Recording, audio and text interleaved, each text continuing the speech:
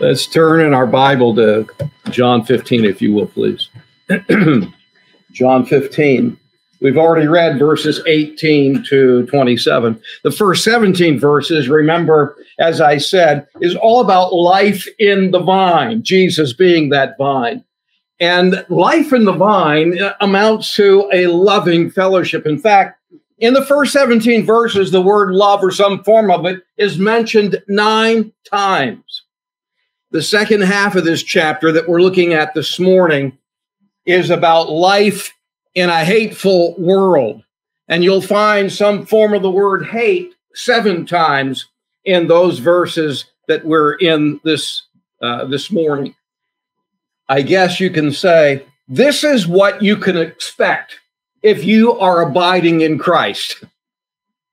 I know there's glory. I know there is an abundant life. There is much fruitfulness, but you can't neglect this truth, this reality, that we live in a world that really hates Jesus. And I think we're seeing it in our country even more than we ever have before, more than I can ever remember. There is a passage in the Gospel of Mark that says that Jesus ordained 12 men, talking about the disciples. He ordained 12, listen, that they should be with him, and then that he would send them forth to preach. Our God is a sending God. He brings people to himself. He draws people close, and then he sends them out. And Jesus warned those that he sent out in Matthew 10 and verse 16.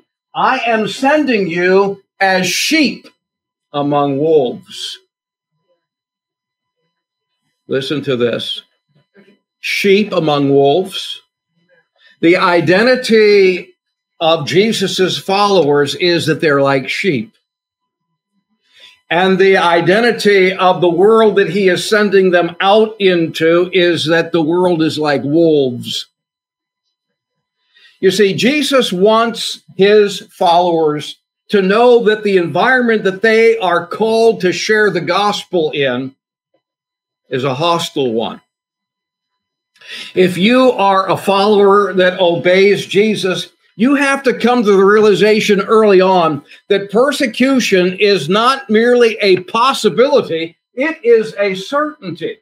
That all those that live godly in Christ Jesus shall, without a doubt, suffer persecution. Who here that is a follower of the Lord Jesus has suffered persecution? If you are a genuine, faithful follower, you've suffered some form of it. We don't have very difficult persecution here in the United States of America, at least at this point. But most of the world does. Most of the world that believers live in are in very severe times of persecution. So I want us to look at the description that we have here in verses 18 to 20. First of all, a description of the persecution. And then in the verses 21 to 25, what's behind it? What's driving it? What's the motivation for the world, these wolves, coming upon the sheep, hating believers? And then the last couple of verses, 26 and 27, what's God's solution? What's the solution to this persecution that we find ourselves in?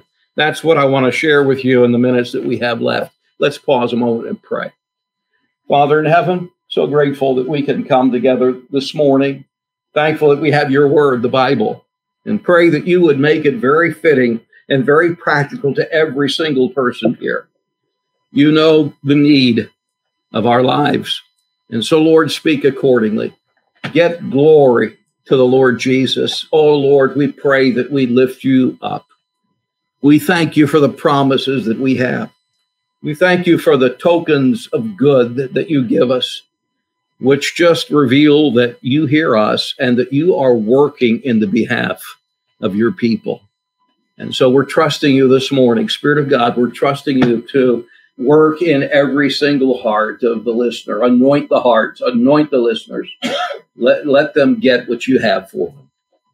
Lord, I'm trusting you to enable me to make the message that you've given clear, powerful, and again, that it would not go forth void, but will accomplish your purpose, the thing that pleases you.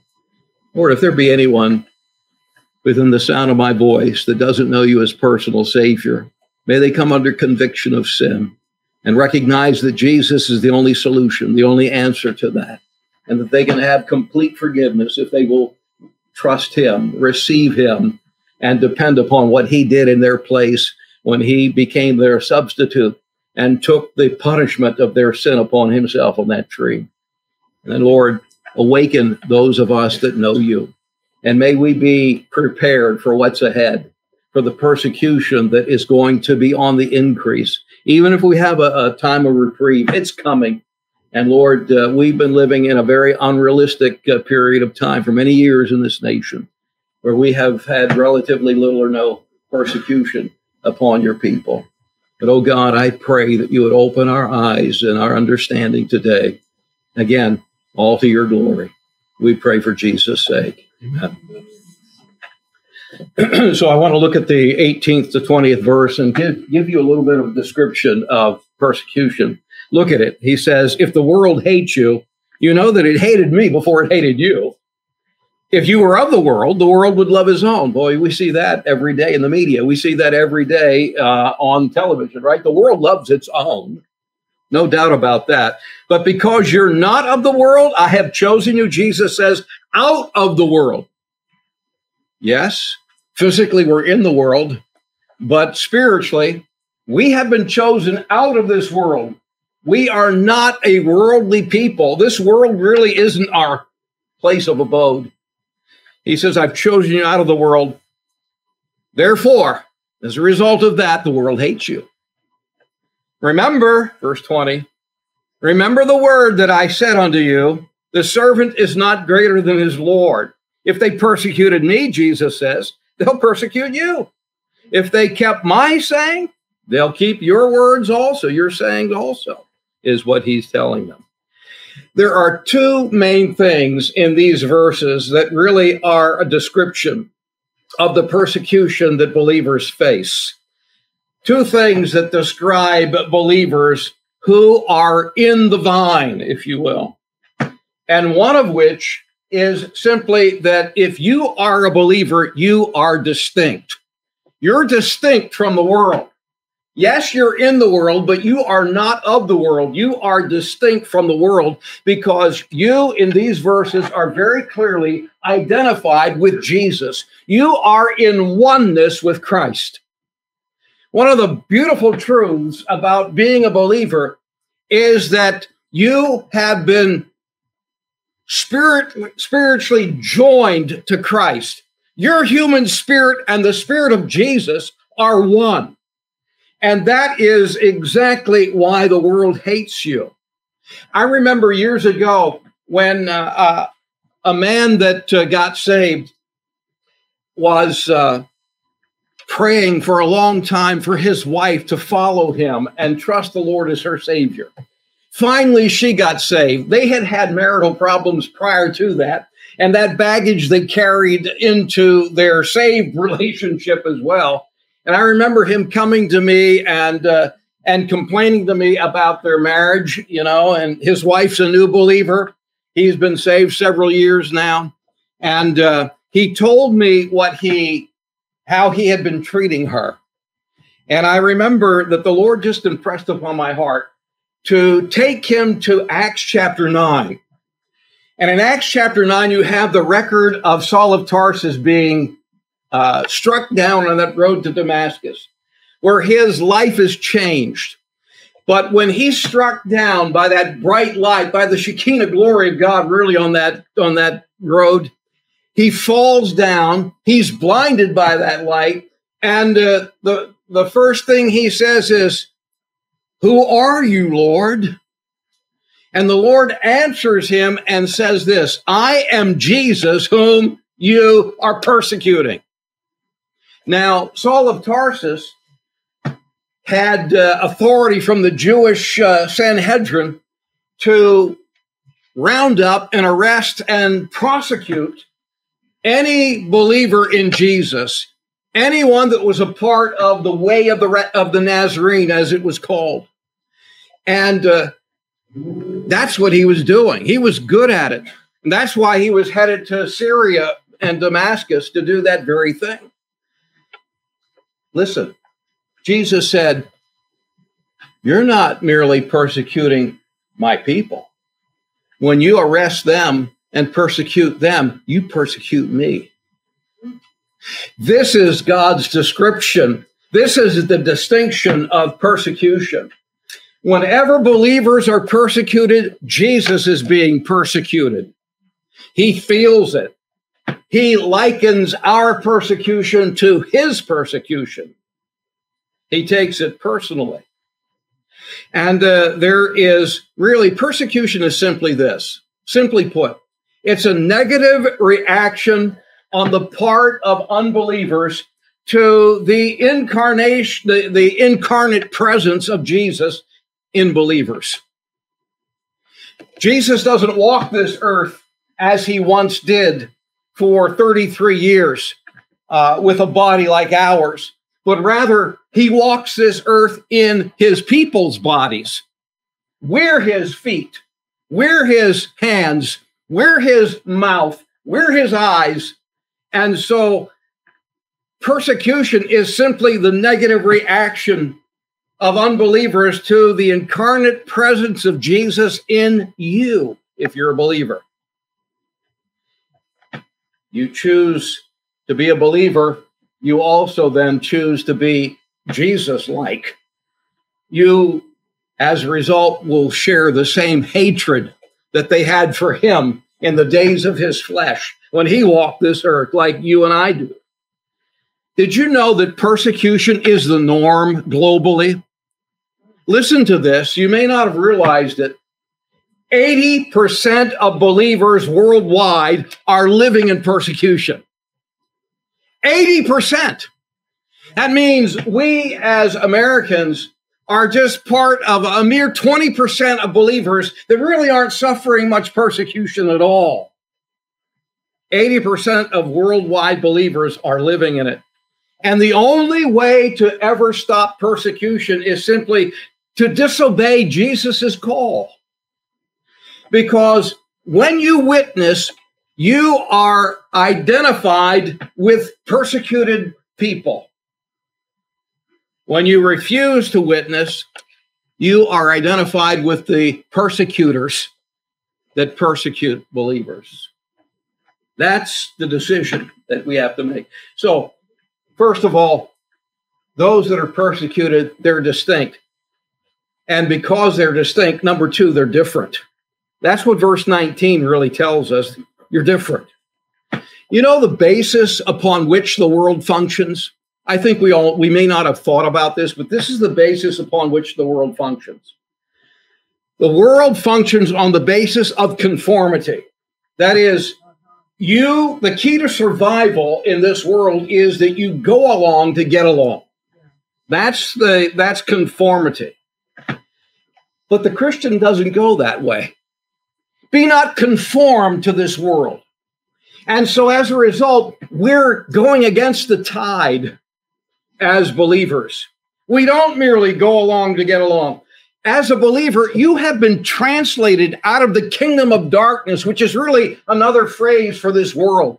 Spiritually, you have been translated out of the kingdom of darkness, and you have been put into God's kingdom, his spiritual kingdom. And so as a result, you're different. You're not only out of step with this world, but you are out of place in this world. This world is not your friend. As Newton says, this world is not a friend of grace to lead us home to God. This world is not our home. We're pilgrims. We're foreigners. We're aliens to this world. This is not a place where we are to put down deep roots. We're just passing through this existence. We're not meant for this world. We're meant for another. And so we're different. and persecution happens. When people give their life to Jesus and determine that they're going to practice their faith by making disciples. And by the way, what's the use of giving your life to Jesus if you're not going to practice your faith and make disciples and bring people to Jesus? That's really what it's about. It's not just about you. It's not just about you being rescued. It's about you rescuing everyone else around you that you possibly can. And so that's the description of persecution. You're persecuted if you're a believer because you're distinct, and your distinction makes you different from the world around you. But I want you to pick up with me in verse 21, and I want you to see the motivation. What is it that's driving persecution specifically? I obviously have already mentioned that, but if you understand what's behind it, when you're persecuted, it'll help you to endure it if you know somewhat of the reasons. I read a book recently called The Insanity of God. It's the author uses a pseudonym because he deals with believers all over the world that live in strict regimes, whether religious or political regimes. And but anyway, he said in that book, he interviewed over a period of 15 years. He conducted and reported and recorded interviews and analyzed interviews of over 600 persecuted believers from 72 different countries. And he simply concluded this: God uses persecution and sufferings for his purpose. Well, that's true. But can I give you a little bit more information than that? And I would simply say this, going back to the first 17 verses in John 15, the life in the vine, I can say that very clearly. The purpose of God allowing persecution to touch the lives of believers is because he wants to increase our spiritual fruitfulness. That's what it's about. Persecution increases spiritual fruitfulness. It's almost an oxymoron. The more that you kill Christians, the more Christians live.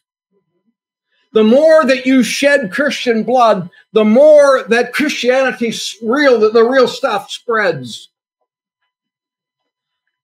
In fact, in John 15, Jesus says that his Father, God the Father, is the vine dresser, calls him the husbandman. And he says that every branch in Jesus that doesn't bear fruit, he takes away. Every branch that bears fruit, he purges or he prunes it that it may bring forth more fruit. Persecution is one means whereby the Father is pruning the branch so that he can increase fruitfulness, so that we would bring forth not just fruit, not just much fruit, not just more fruit, but much fruit. And also, I said last week that the Father wants us to be fruitful. Not only does he prune to make us fruitful, but also he wants us to minister. There is two kinds of fruit for the believer. There is fruit that is really emblematic of your character within you.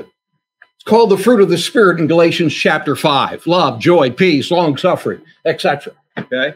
That's the character within you. That's one type of fruit.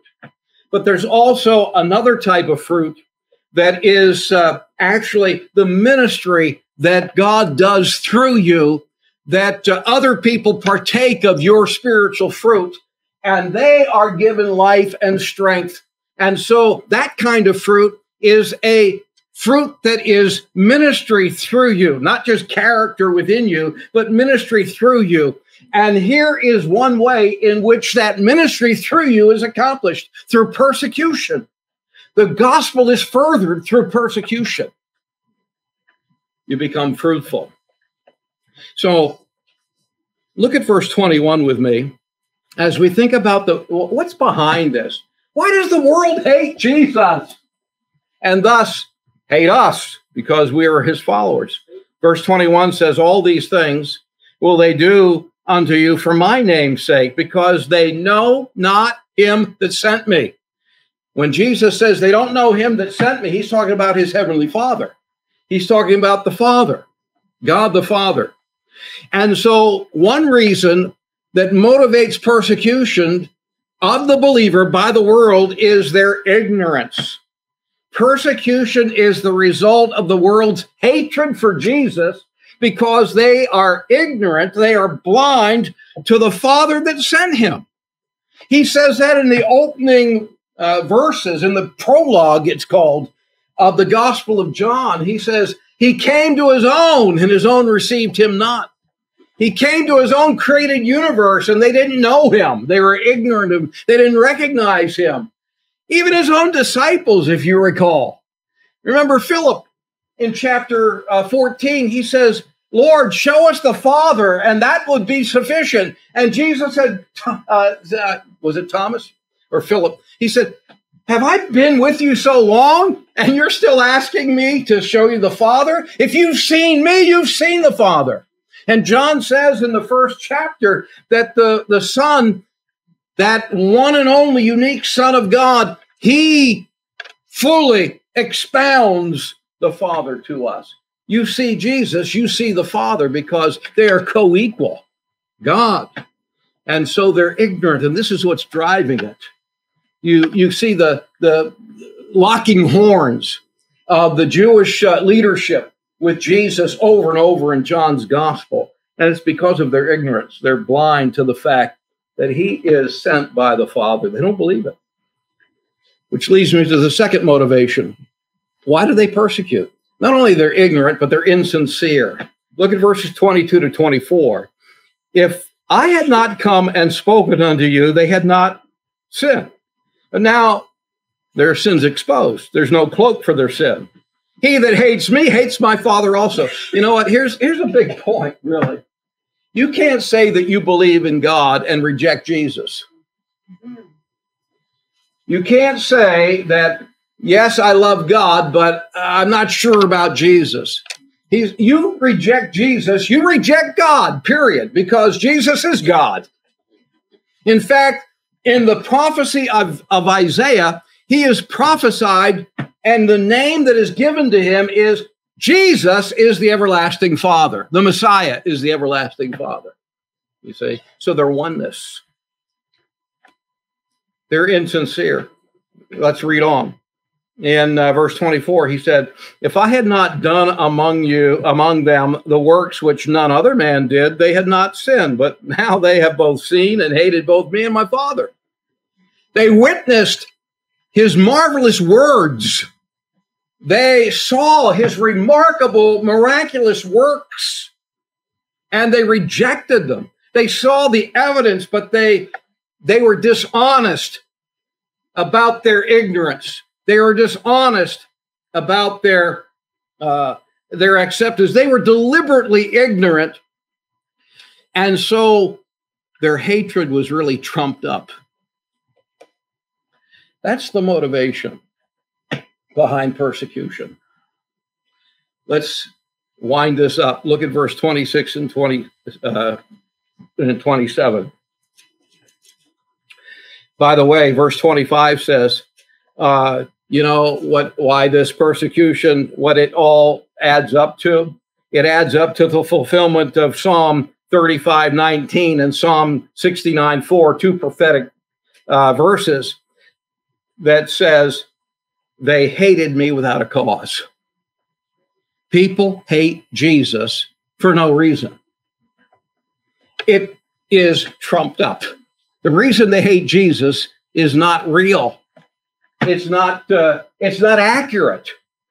It's a prejudice that they have against him. And there's an insincerity in it all, behind it all, and a deliberate ignorance. In verse 26 and 27, he says, but when the Comforter, by the way, we met that word comforter back in chapter 14.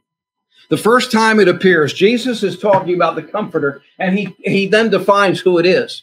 The Comforter, he says, is going to take my place. I'm going to go away. I'm going back to my Father's house.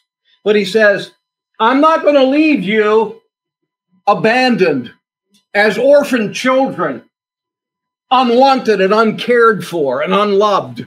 I'm going to send a replacement.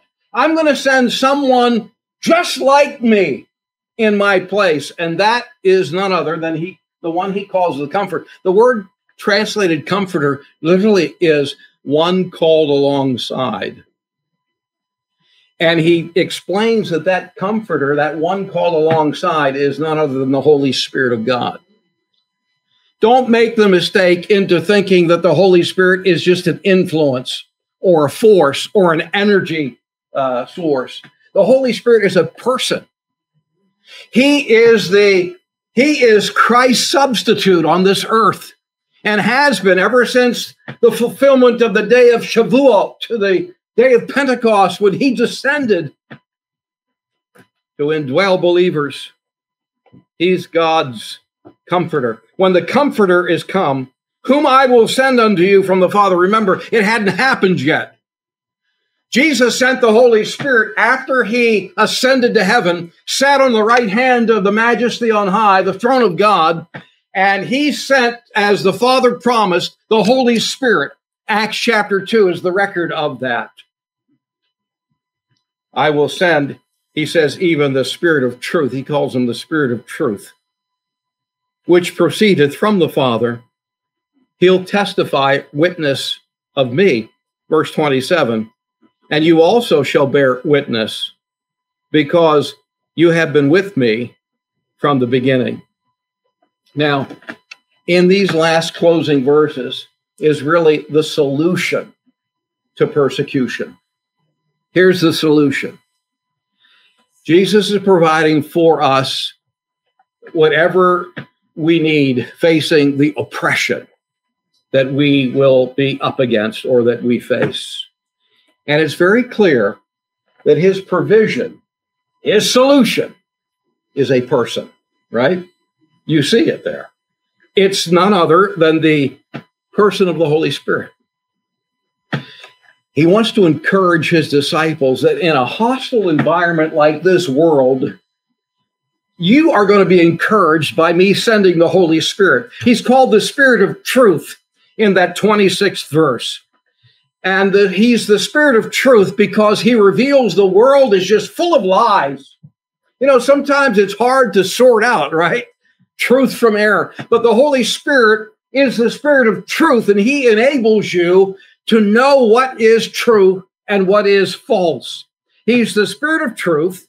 He's going to reveal the world's lies, and he's going to strengthen you to bear the truth of my message to this world. He's going to be the needed helper in your persecution.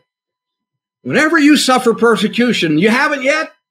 When you do, you will have the strength of the Holy Spirit, this person, to enable you when you suffer persecution. And that help will be supernatural help.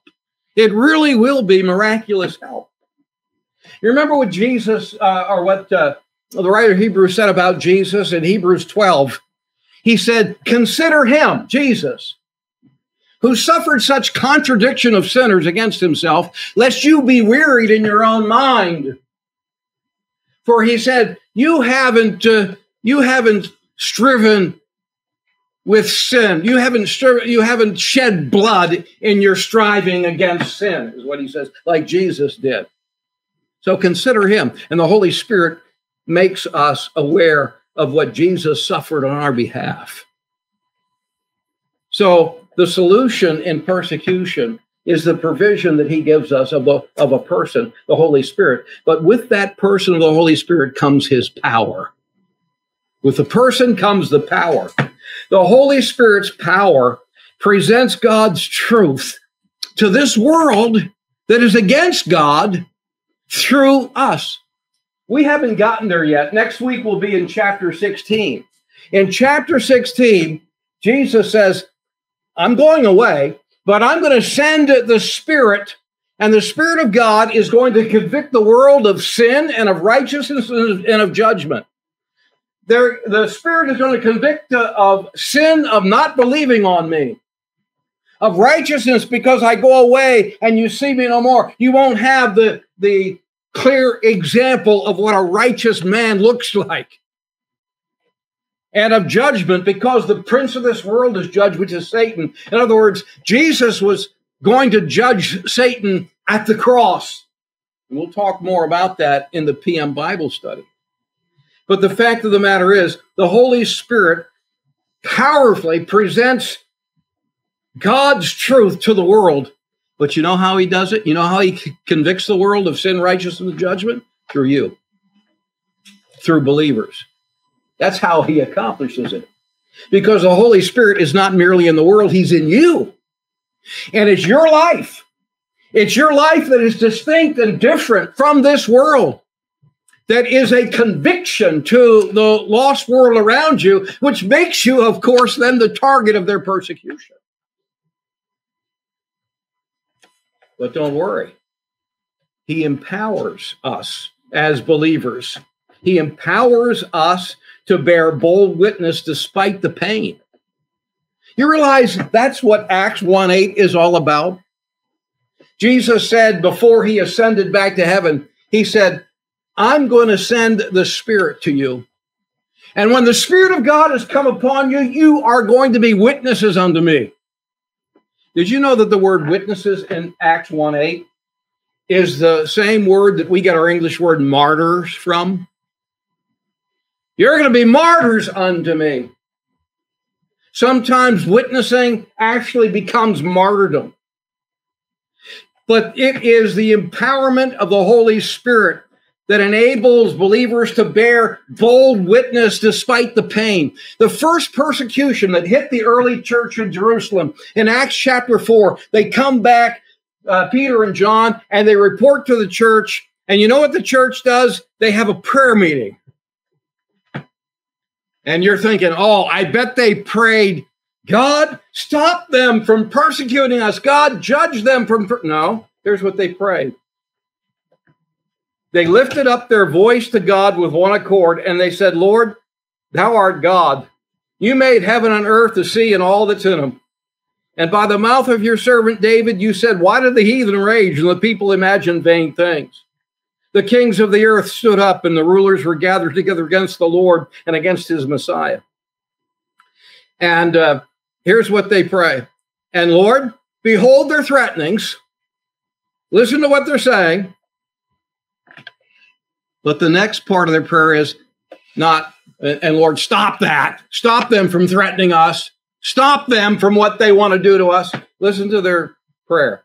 Behold their threatenings, and grant unto your servants that with all boldness we may speak thy word, by stretching forth your hand to heal, that signs and wonders may be done in the name of Jesus.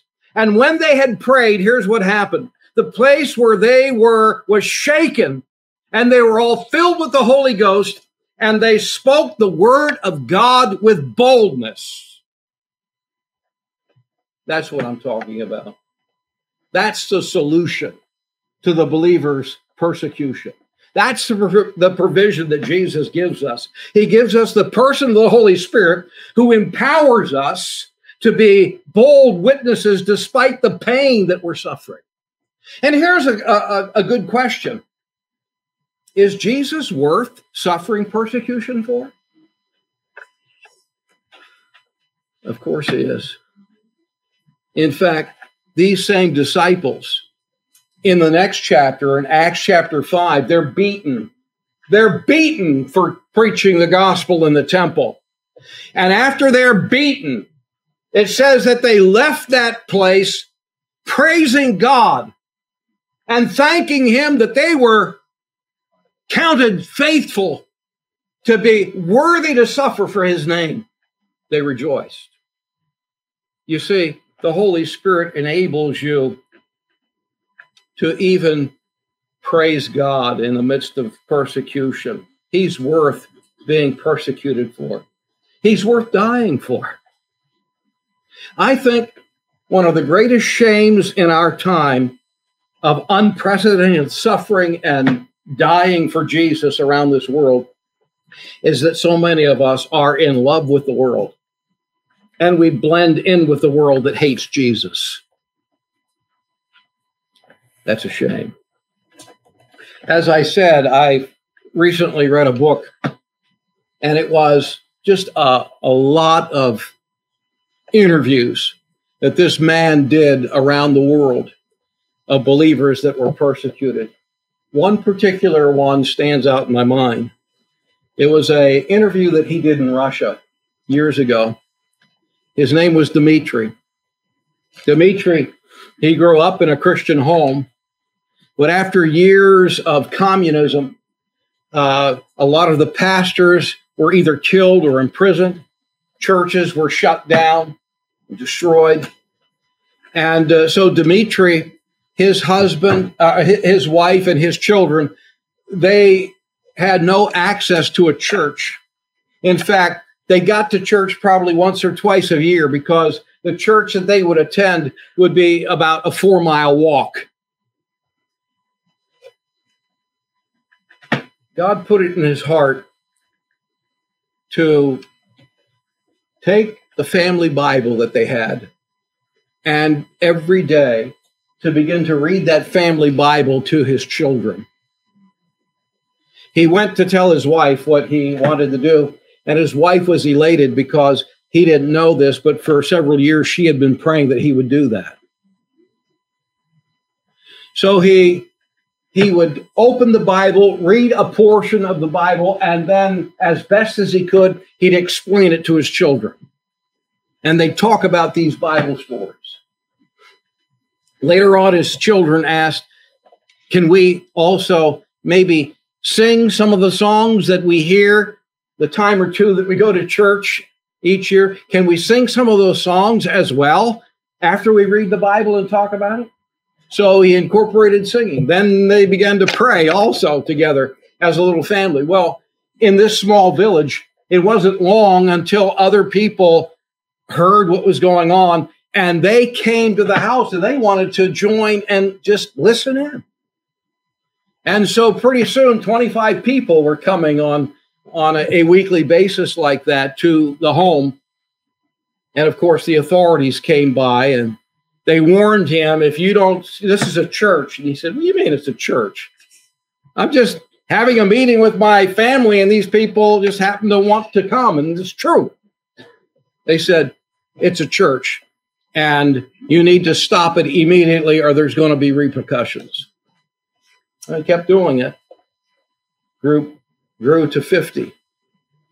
Then it grew to 75 people. And when it hit 75 people, the authorities realized this can't go on. And one night they came in, broke into the meeting, and the police officer went up to Dmitri and he grabbed him and he was dragging him out. And an elderly grandmother stood up bravely. She put her finger in the face of that officer and she said, you've just laid your hand on the man of God. You will not survive this. It happened on a Tuesday night. On Thursday, that man dropped dead of a heart attack.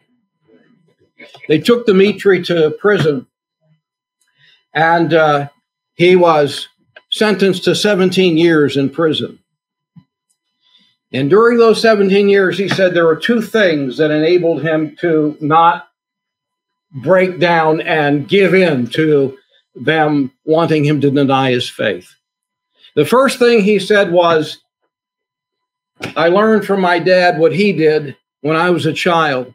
Every morning he would get up and he would face east and he would raise his hands to heaven and he would sing a hymn of praise to God. And he said, I did that every morning. I mean, in front of 1,500 hardened criminals. And he said they would curse and they would throw things at me. They would bang their metal cups on the bars. They sometimes would even throw human feces at me. But every morning he did that, sang that hymn of praise to God. He said a second thing I did that my dad taught me, whenever I found just the tiniest piece of paper if I had a piece of charcoal or a pencil of any kind, I would take it back to my cell, and as quickly as possible, I would write down all the Bible references, all the Bible verses I could fit on that page, all the songs I knew, anything that had to do with the Lord, I'd write it down. And he said I would take it, and there was a pole in the middle of my cell, and it always had water running down. It was always damp. And in the wintertime, it was just a sheet of ice. But he said, I'd take that paper, and as high as I could, I'd slap it up there, and it would hang up there. And every time the guards would see it, they'd take me out and they'd torture me. They'd beat me. And he said, but it was those two things that kept me from breaking and giving in. He said, one day, the guards told me that my wife had been murdered, and that my children were wards now of the state. And he said, at that point, I just lost all hope. And they presented me the paper to just deny my faith. And he said, bring it in the morning, I'll sign it. He went back to his cell, and he said he was just miserable sitting on his little cot. And while he was sitting there, he said God allowed him miraculously to hear his wife, his children, and his brother in his home praying for him. And he said that clinched it in his mind. The next morning, they came in with the paper for him to sign. He said, I'm not signing that. You lied to me. My wife isn't murdered. My wife is praying for me. My children are praying for me. My brother is praying for me. He went out into the prison yard, and the Lord gifted him with a full piece of blank paper with a pencil he found out there in the yard. He brought it into his cell, and as quickly he just filled it both sides, front and back, with everything that he could remember from Scripture. He went and he pasted it up on that pole. The guards came in, they saw it. They grabbed him, and they were taking him out. They threatened to execute him. They were taking him out to the place where they execute. And on the way out, he said something amazing happened. He said all of a sudden, 1,500 hardened criminals stood to their feet, put their hands over their head, and started singing the song that he sang every morning for 17 years. That hymn of praise to God. He said the guard let go of him and said, who are you? And he said, I'm a man of God. They took him back to his cell, and not too long after that, they released him. And he went back home to his family. And he gave this story then later to this man. That's Dimitri's story. That's the kind of God that we have. He let him suffer for 17 years. But he had such an impact on that prison that every single one of those men knew that God was real. And I don't know how many came to Christ, but I have read in this same book about people in the country of China, men that are in prison, that as a result of being in prison, they have started multiple churches in prison. And when those prisoners are released, they go to wherever they're from, and they start churches. I'm telling you, persecution is not the worst thing that can happen to us.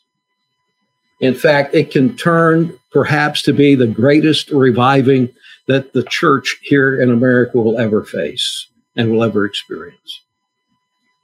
But that's his story. What's your story? What about you? And again, I ask you the question, is Jesus worth being persecuted for? Is it worth embracing him? Is he worth dying for? These are heavy questions. I understand that, but these are questions that deserve to be answered and must be answered by every single one of us. And if you're not a believer, you don't have the basis for answering these questions. You need him, first of all, to save your soul. If you're here and you're lost, you don't know Jesus, or you have doubt whether you're his child, we'd love to show you from God's word how you can settle that once and for all, how you can know that you have eternal life because you're not trusting in how good a life you live, but what Jesus did perfectly and fully for you on that cross when he took your sin and punishment in your place as your substitute. So in a moment, I'm going to give you that opportunity. In the meantime, our song leader is going to come. We're going to prepare to sing a closing number. And as that happens, if you are saved, I want you to consider seriously this question. Is Jesus worth dying for? And if he is, what are you doing for him now? What are you prepared for a day? You say, that's not going to happen. Mark my words, it's coming. And it may be sooner than what we think. You need to make some serious decisions if you're a believer today, because don't wait until the last minute. Make up your mind now. Who are you going to stand with? Who are you going to be true to? Who are you going to be loyal to, men or Jesus? What are you willing to suffer? Because he's worthy. He suffered for you.